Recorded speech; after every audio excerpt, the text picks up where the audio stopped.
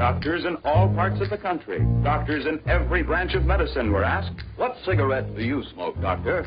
In this nationwide survey of general practitioners, surgeons, throat specialists, diagnosticians, and so on, the brand named most was Camel. In the 1950s, some leading medical experts were skeptical that smoking was a major factor in lung cancer. In the words of one researcher from the National Cancer Institute, if excessive smoking actually plays a role in the production of lung cancer, it seems to be a minor one. Yes, according to this survey, more doctors smoke Camels than any other cigarette.